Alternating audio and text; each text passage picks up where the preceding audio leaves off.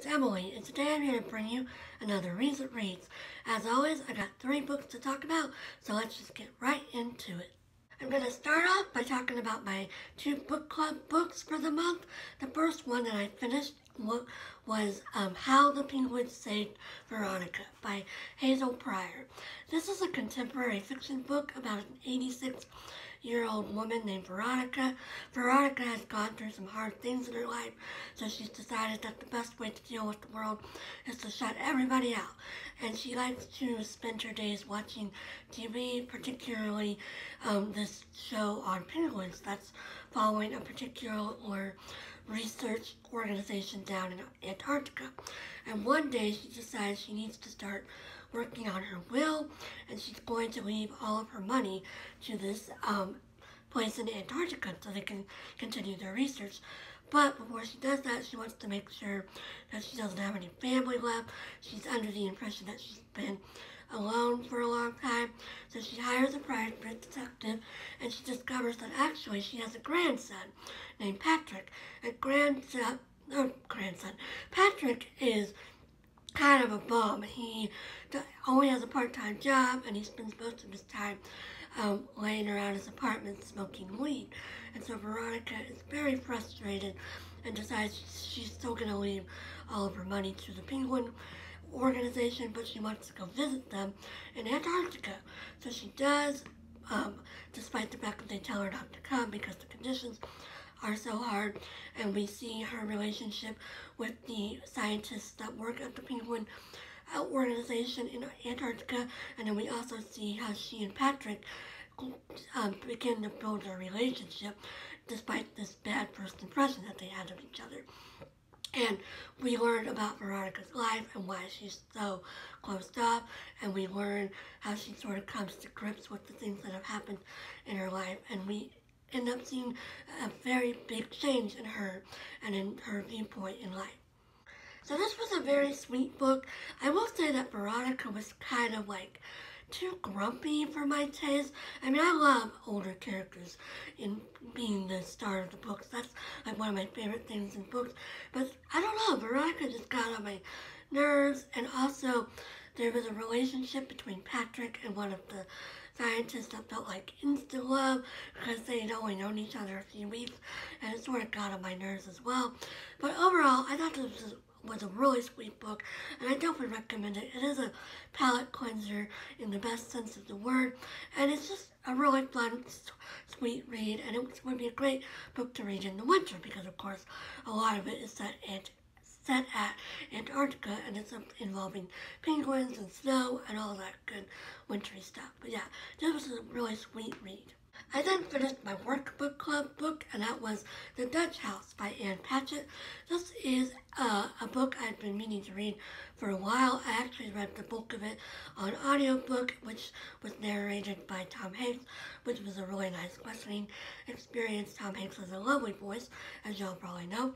This is a historical fiction book following a pair of siblings, Danny and Bob, and they live in an old house that was built by some Dutch millionaires, the Dutch house, and they live there with their mother and father, and one day their mother disappears, and their father says that she has moved to India, but they don't really know anything else about what happened to her.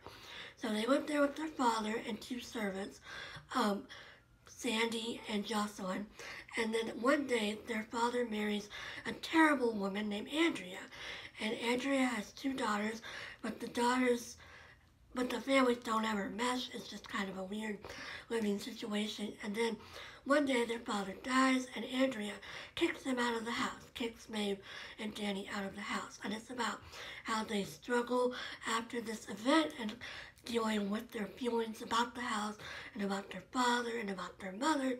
And we see how their lives progress.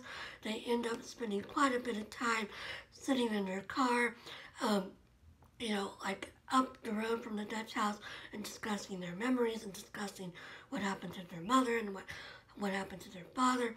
And we also see how they are Maeve in particular is driven by revenge, and she has Danny go to medical school because their father left them in an educational trust, and so she wants to use up all the money before Andrea's daughters can get it. And it's just a really interesting book.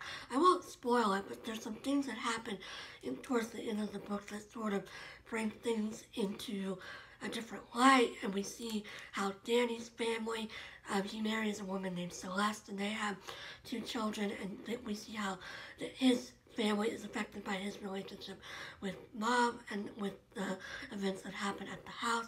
And it's just a really interesting book. I will say that the fact that they never really got over this event of Andrea kicking him out sort of bugged me. I sort of felt like at some point they would get it over it, especially Danny, because he got married and he had this whole new family that he could have focused his attention on, but he just kept focusing on his, the first family, his birth family. So it was interesting. If you like historical fiction and literary fiction, I would recommend it to you. Otherwise, it's very literary fiction-esque, and it's got all the tropes of the family relationships and the drama and the historical setting and, all this stuff. But yeah, it was a good book overall, and I'm glad I finally got to it. Finally, I finished Woman Overboard, How Passion Saved My Life by Jo Kadlecek, and this is a book that I actually got way back in 2016. I was an intern at the United Methodist Publishing House, and they have an imprint called Fresh Air Books that published this book, and I went to the release party of this edition of the book when I was the intern there, and all of the staff got free books. My copy's actually signed to me because the author addressed them to all of us. So I just never picked this up because I wasn't really interested in the subject. It's a self-help / memoir book, and it's all about how Jo Kadlecek found passion in different areas of her life. She discusses art, she discusses romance, she discusses vocation and her various jobs, and it is a Christian nonfiction book, so she also discusses the passion of Jesus and the impact that Jesus has had on her life. So it goes through, every chapter is set in a different definition of the word passion, so it's developed in that kind of style. It was an interesting book. There were some very beautiful passages in here, but Jo Kadlecek has a very flowery writing style that kind of got on my nerves a little bit, but overall this was interesting but nothing amazing, and I wouldn't really recommend it to anybody. It sort of struck me as being like a middle-aged woman memoir where people that are my mom's age would probably enjoy this, but otherwise it was okay, but it was nothing amazing. But I'm glad I finally got it off my shelf because it's been there for 5 years. Currently, I am reading The Paris Secret by Swan on audiobook. This is going okay. It's not that amazing, but I'm going to keep listening to it so I can get it read and mark it complete. I'm also reading Mrs. Sherlock Holmes by Ricca, and this is a book that I'm going to do a video on for March Mystery Madness, so you'll hear more about it later. So that's all I've been reading lately. I hope everybody else has been reading something great and you're keeping safe and healthy, and I'll talk to you again soon. Bye!